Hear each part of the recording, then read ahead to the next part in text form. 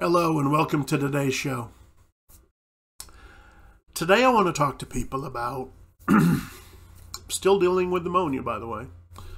I want to share with people how I approach this condition and some of the tricks and techniques that I do that have made my situation much different than a lot of people.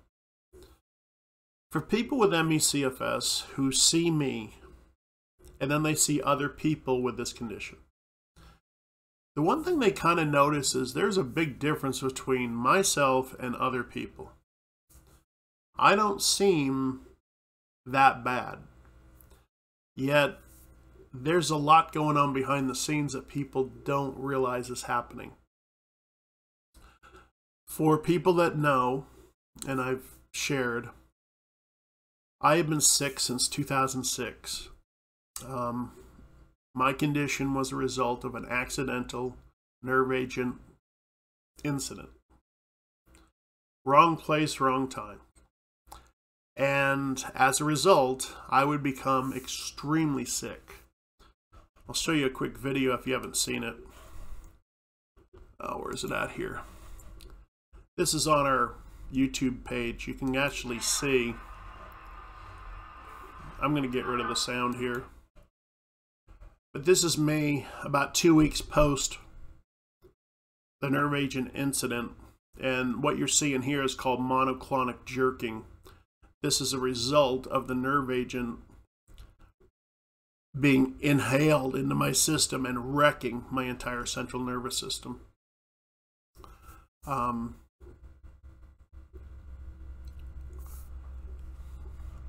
But for people who have not seen that video, you can go out there and look. It's the 2006 nerve agent incident. Okay, well, let me go back to the camera. For people that know who Michael Schumacher is, okay? He's the race car driver for, I think it's called F1, the European circuit of race cars. And Michael Schumacher was at the top of his game, and he had a skiing accident, and he disappeared after the skiing accident because he doesn't want anybody to see him. Well, in 2006, after I got sick, that's kind of what happened to me. I disappeared for 2.5 years, and the reason is what you saw in that video. I owned my own company, which helped, so I wasn't destitute. But I was in a world of trouble, and there really wasn't a whole lot of understanding of how the heck we deal with this, because this scenario was never supposed to have been able to occur, but it did. Okay, but enough of that. So how is it that I am able to sit here today and have a different outlook on things than so many other people? Well, because I choose to. You know, a lot of people will sit back with MECFS and they will tell you, this is the worst condition ever. No, it's not. Now, you could perceive it to be. But there's a lot of conditions out there that suck a lot worse than this, even on a bad day. You know, one of the things I do when I'm having a day with some depression or whatever, and I need that reminder of how lucky I am, because I should have died from what you saw. The fact that I survived shouldn't have happened. Fluke. Even though it was called a 24 chem hit, and that is about as bad as you can get before death. But the damage is devastating to your system, kind of like getting hit with radiation. It has a tremendous lasting effect on you. But so what I do is when I'm having a depressed day or whatever, You know, I know they'll pass, but sometimes as a reminder, what I'll do is I will go out and actually, and this is going to sound bizarre to people, in order to remind myself how lucky I am, I'll go out and look at pictures of children with leukemia. And I will see what they're going through. And I use this as a way to remind myself how lucky I am to still be alive.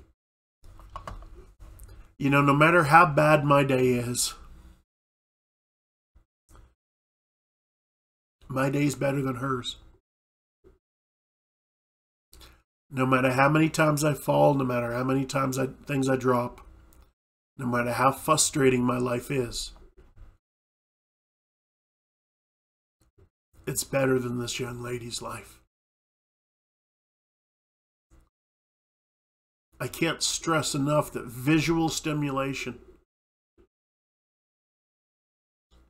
it's a tremendous tool when used in the right way.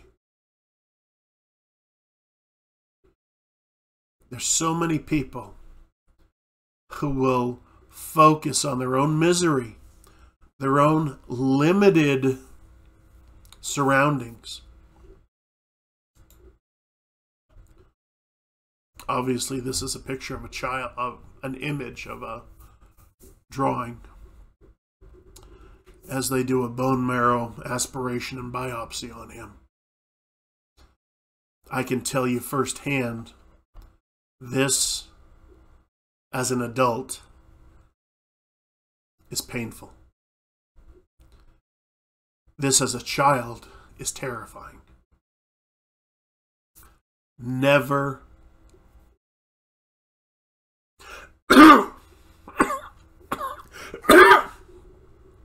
our perception matters and how we perceive this condition. Mindset matters. The people that tell you mindset is not valuable or useful are telling you they're wrong. You know, when a miserable person tells you mindset does not matter, look at the person telling you that and ask yourself, are they, what is their life like? You know, find people that are positive who are dealing with the same challenges you're dealing with, and look at what they're doing that's making a difference in their life in a beneficial way. Another thing I do, which once again will sound bizarre, I go and look at refugee camps.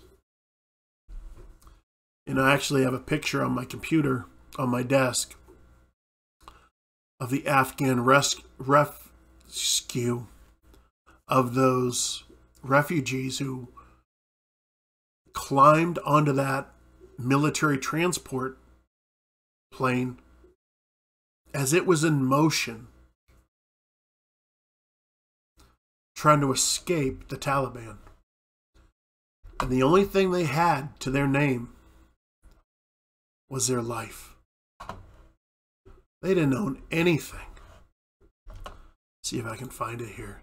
Here's that picture. The Air Force C-17. This plane was leaving. This plane was taking off. And these people were running onto the landing gear. Not the landing gear. I can't think of what we call it now. But that's all they owned was themselves. They had nothing but them and their children.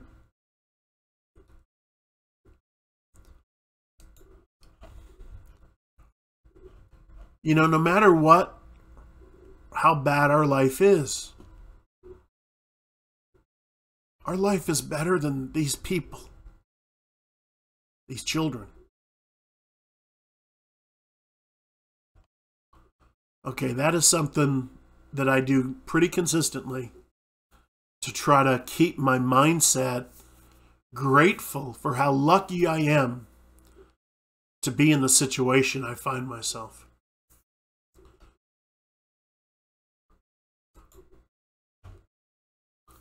I made some notes. I'm not usually a note taker on this stuff. I usually just, as you know, run my mouth.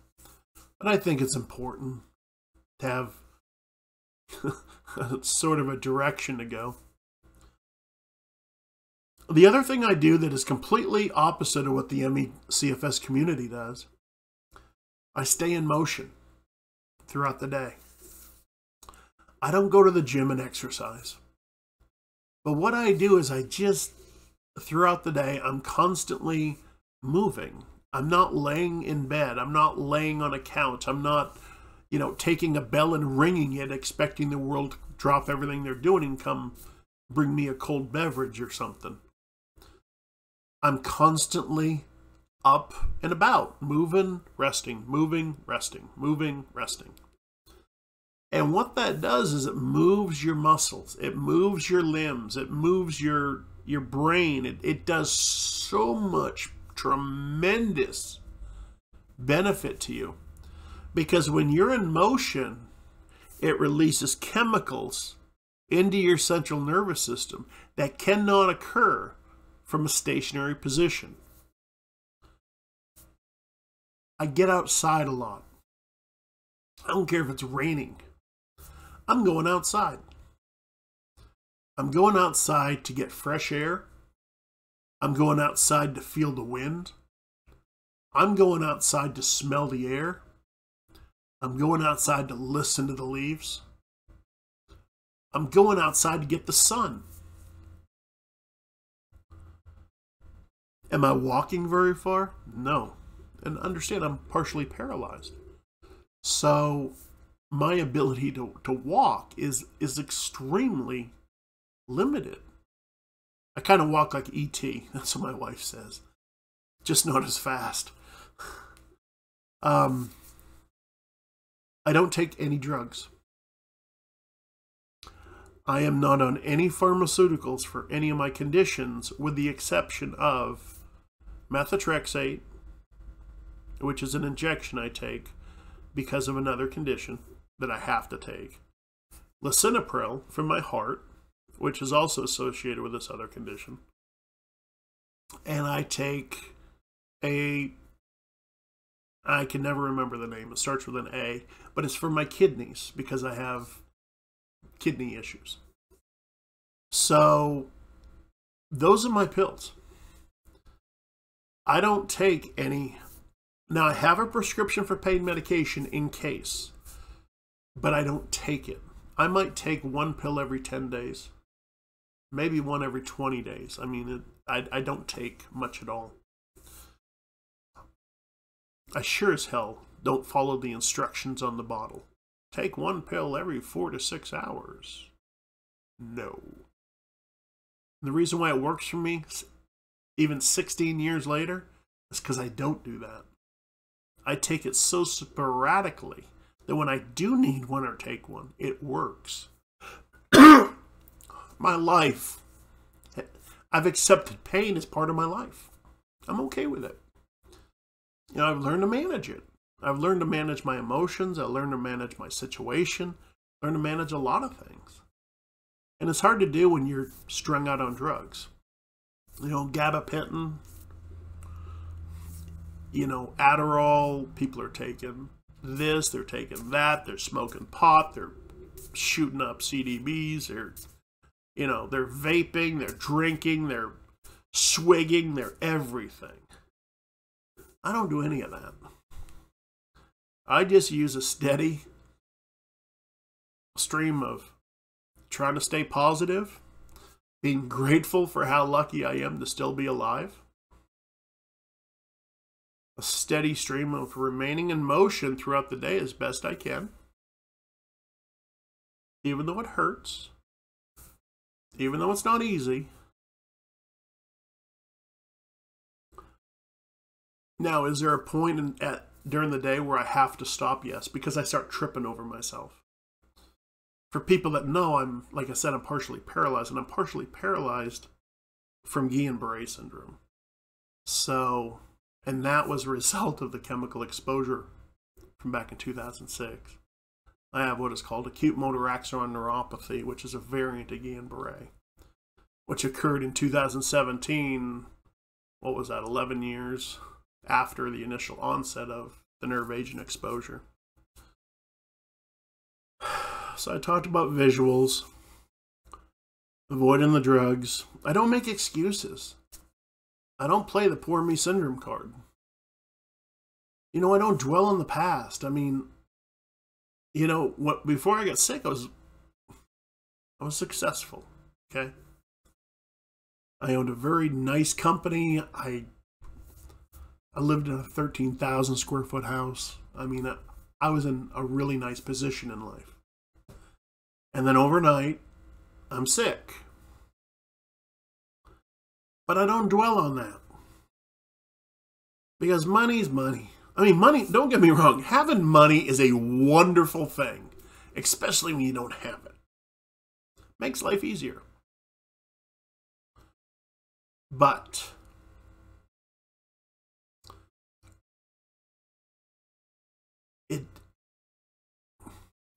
I can honestly say getting sick changed my outlook on what was important in life. Having the Corvette I couldn't fit into didn't mean anything when I couldn't move. When I was fully paralyzed, that Corvette just didn't mean anything. And because the only thing that mattered was I wanted to be able to go home and see my children and not die. That's what matters. Our outlook is so critically important to how we perceive this condition. Don't make excuses. Avoid the poor me syndrome. Control your environment. That's a huge one. For all of us that have this condition, we know that as information's being thrown at us, and people with strokes know this, John Fetterman, the congressman or the senator, the newly elected senator that had the stroke, who's from Pennsylvania, he's dealing with this right now. I mean, it's a serious issue for him.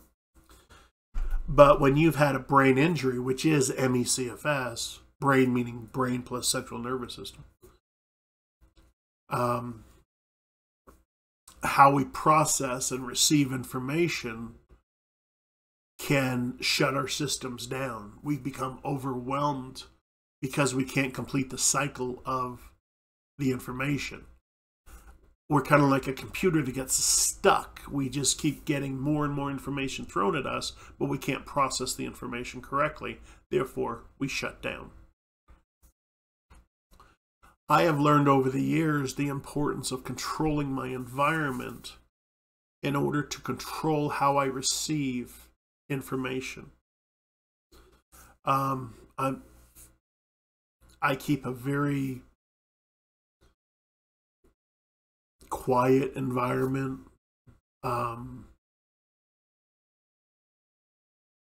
I decide, I don't go out and do things like I don't go to the store at 5 o'clock on a Friday afternoon to go grocery shopping. That doesn't work. My wife and I will go grocery shopping at 2 o'clock in the afternoon on a Tuesday. And then I'm just going in and grabbing a few snacks like Little Debbie's and Cokes and stuff, and I'm heading back to the car. I just want to make sure the priorities are covered here. And then she finishes up.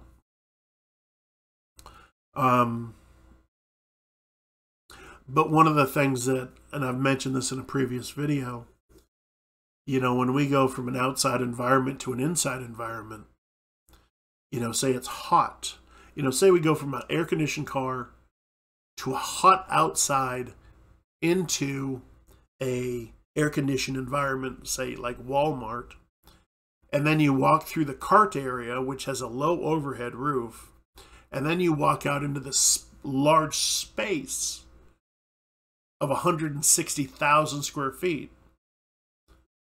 with a 20-foot roof.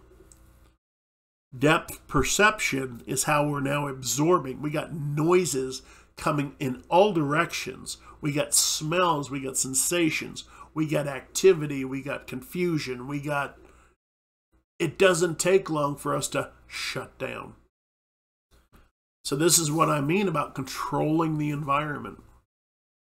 Another thing I do notoriously is I use caller ID. Let's be blunt. There are people who can call you and you're okay talking to them. There are other people that call you and you know what, today's not happening. Yeah, sorry Dad, I love you, but we're not talking today. I just can't deal with you today. So I'm not going to answer the phone. This has been a huge lesson that has served me so well over the years. You know, these little things can make a huge difference for someone. How we look at our lives going forward is what matters. It doesn't matter, you know, yes, it matters somewhat what we had. But you know what? You can't dwell on it. You know, one day you go to bed fine, next day you wake up, you've had a stroke. Your baseline's changed. Your life has changed. You have to accept it. And if you don't accept it, well, misery's gonna persist in your life. I've always approached it this way, and it served me incredibly well. And like I said, throughout the day, I am probably moving 2 to 3 hours a day.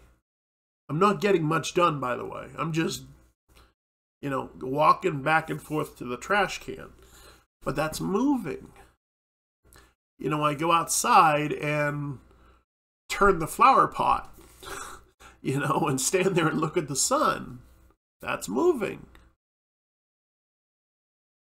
Achievement isn't necessarily the goal. It's staying in motion that's the goal here. Now, granted, I'm in a better situation than a lot of people. And for that, you know, I've been broke. I've been poor. I've lived in my car. I get it. I know what it is to go hungry. You have no...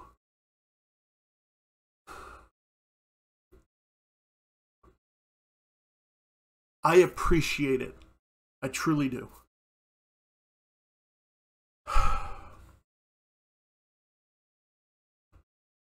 I know a lot of people are suffering. I really do. I know that people have done nothing wrong and they're not being taken seriously. And what the medical community has done is absolutely criminal in most ways.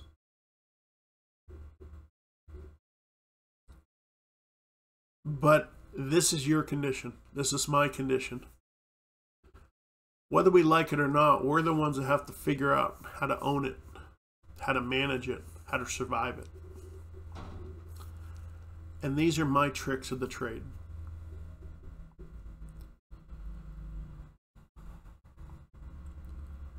I wish the world operated differently. It does not.